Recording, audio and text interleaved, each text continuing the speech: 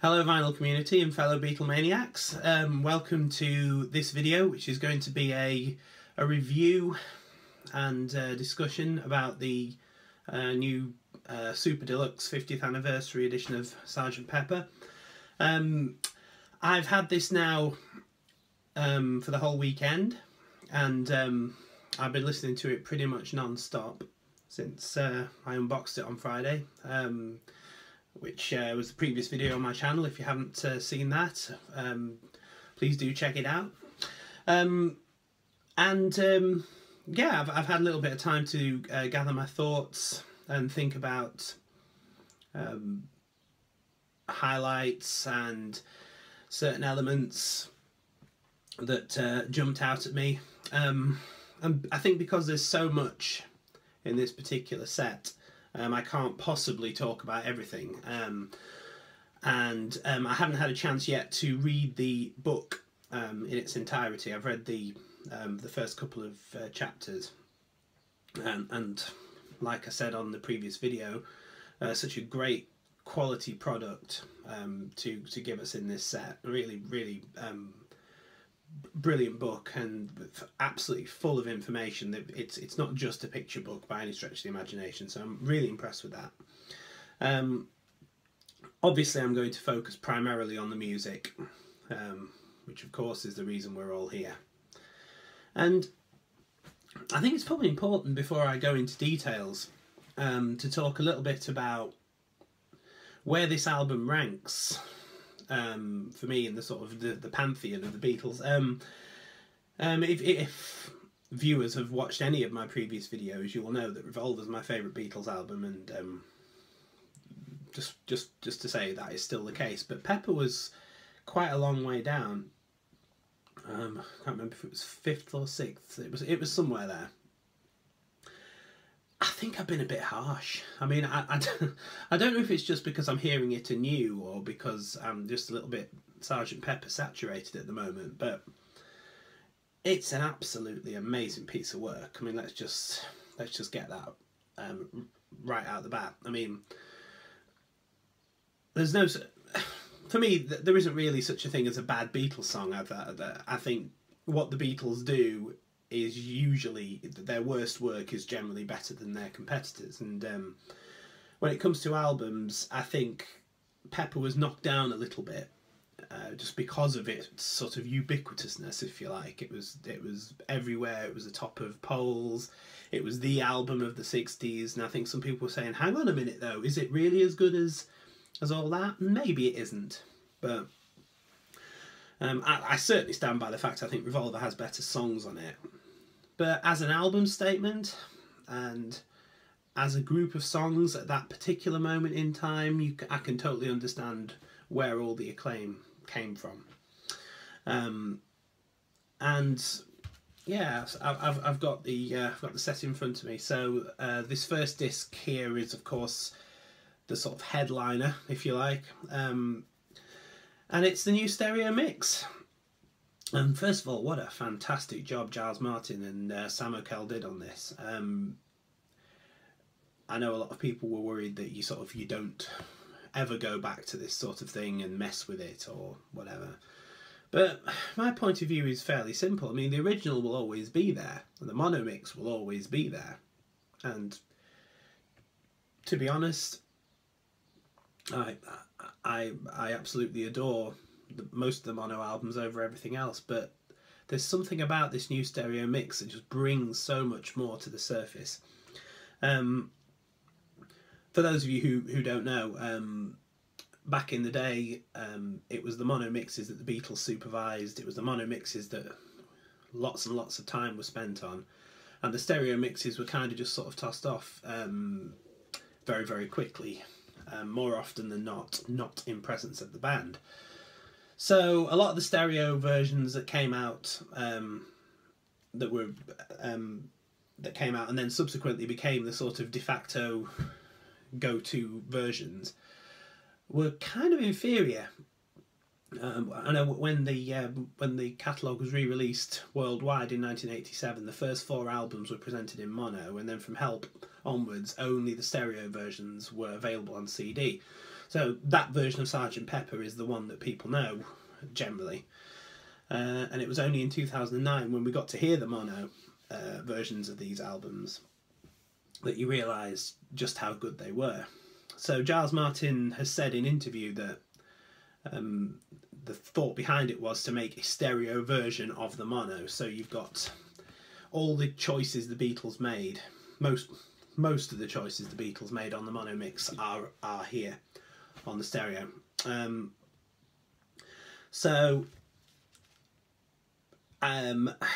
I could go track by track. I don't think I'm going to. I think I'm just going to make general comments, really. The main one is that now the vocals are front and centre, and that's the main thing. Beautiful clarity. They just come at you. And because they had access to the original session tapes, pre-bounced session tapes, which means that the Beatles were only recording on 4-track, and in order to get more tracks they had to take the 4 tracks and copy them all onto a single track, so that released 3 more. And then due to the complexity of a lot of the Pepper songs, there was a lot of bouncing going on, so some of the details get buried in the mix a little bit. And for this new stereo mix, you hear things that you didn't hear before in amazing clarity. Certainly the title track just rocks. I mean, the guitar work in that, you hear that, particularly the rhythm guitar that was a little bit buried, is absolutely brilliant. All these little hammer-ons and things like that, and pull-offs on the neck just sound great. With a little help from my friends, I said I wasn't going to go track by track, didn't I? Just sounds so fresh. It just sounds like it was recorded yesterday. And I guess if one thing is improved over everything else on this new mix, it's the presence of the drummer.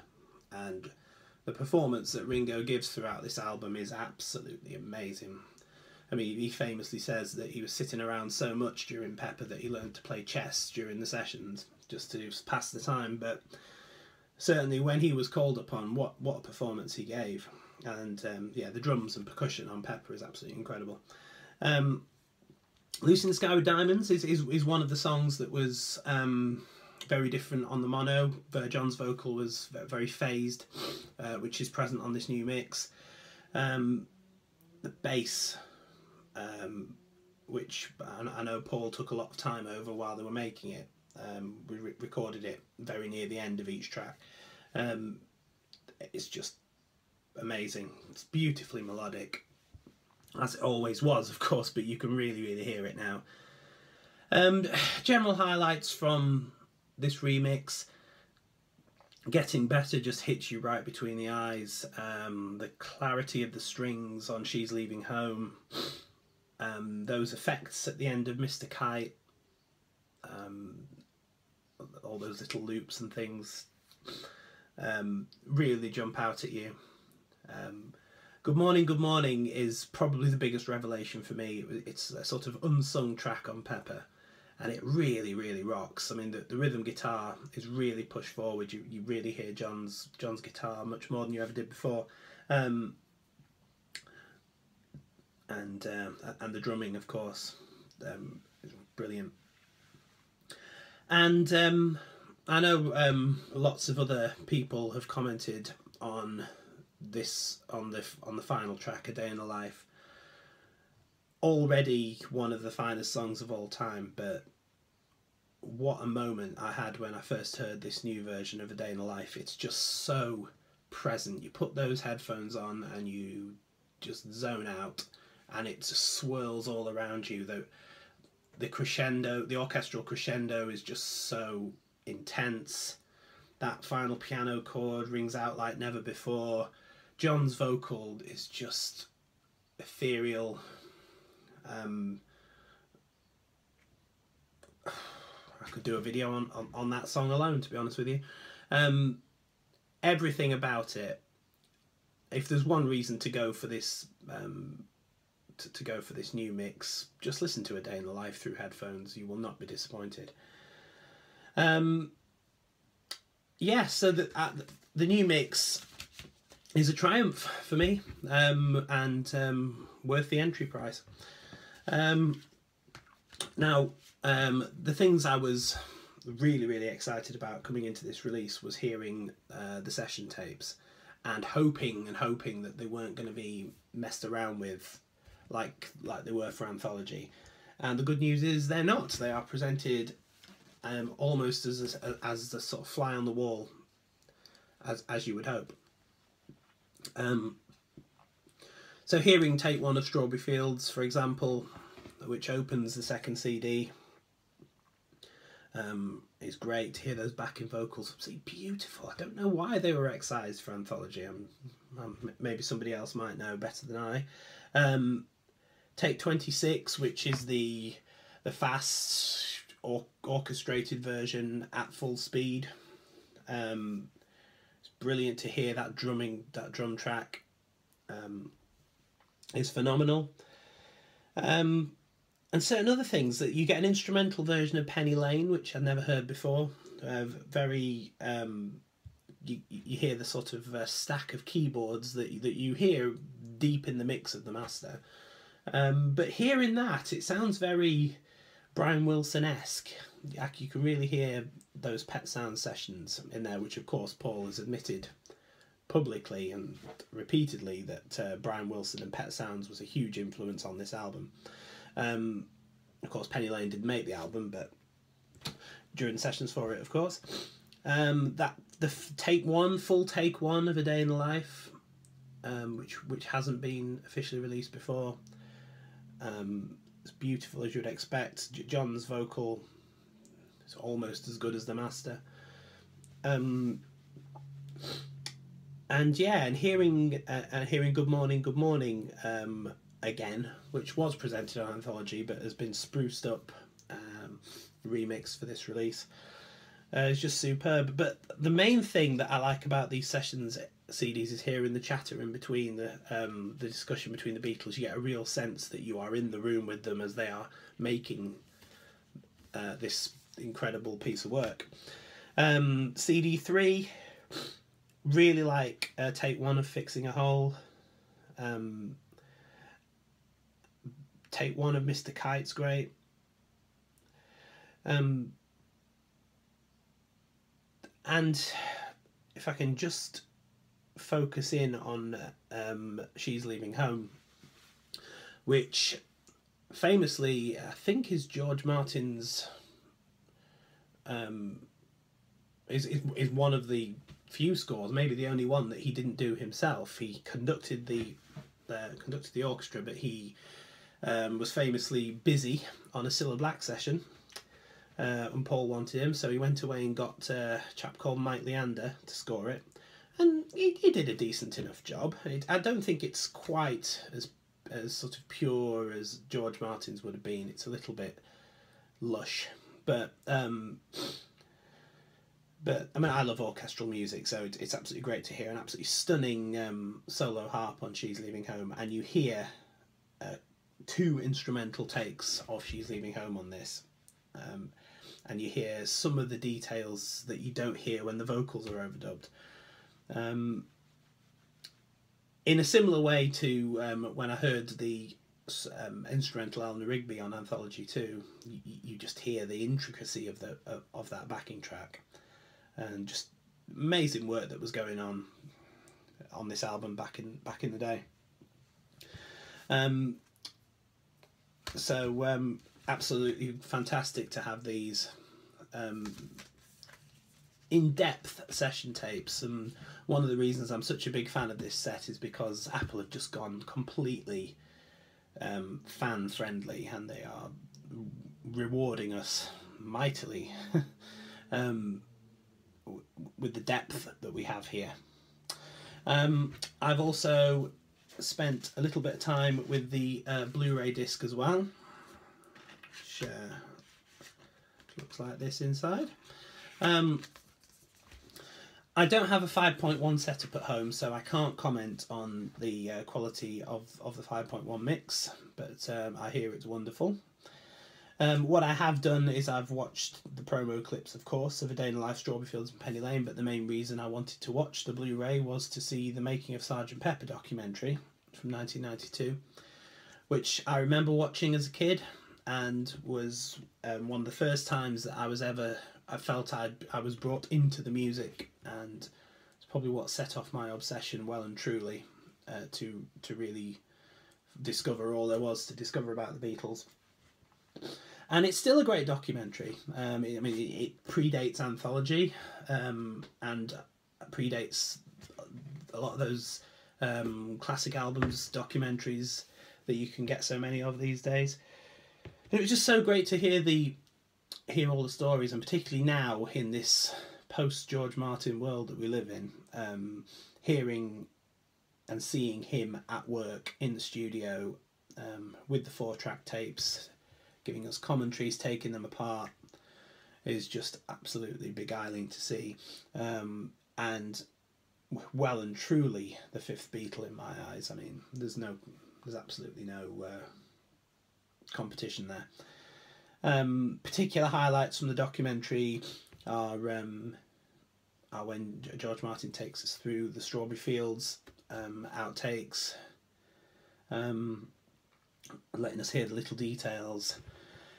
And the most touching part for me was when he was listening to tape 1 of A Day in the Life, and he was hearing John's voice on the tape, and then when he starts singing, he says even now in this early take he has a voice that sends shivers down the spine, and you just see George Martin's eyes possibly glaze over a little bit as he's remembering his departed friend. And it's an absolutely lovely moment in a lovely documentary. It's great to see Paul, George and Ringo, of course, and telling those stories, which I think they were telling almost, well, for me, they were telling for the first time. I'd not heard them before, and obviously they've told them a lot since, and perhaps lost a little bit of clarity as time has gone on. We also get a bit of Brian Wilson on the documentary, Phil Collins. Sorry, Phil fans. So yeah, a really, really fantastic documentary. Really enjoyed it, and glad it's on there. So, in summary, the 2017 50th Anniversary Edition of Sgt. Pepper's Lonely Hearts Club Band is an absolute triumph. Incredible to have the vast array of session tapes we have, remixed, remastered, whatever, and presented in as pure a form as they can be. Nice to have the mono mix as well, which is always nice to go back to. But the remixed album, the 2017 remix, is on constant rotation at home. I have the vinyl as well, and it sounds great on there as well. Absolutely brilliant release. Absolutely chuffed to have it, and I'm sure will be on constant rotation for quite some time to come. Please leave comments below with your opinions of this release, whether you're as positive as I am, or whether you have any nitpicks or whatever. And I hope to see you again soon on another video. Thank you very much for watching, and goodbye.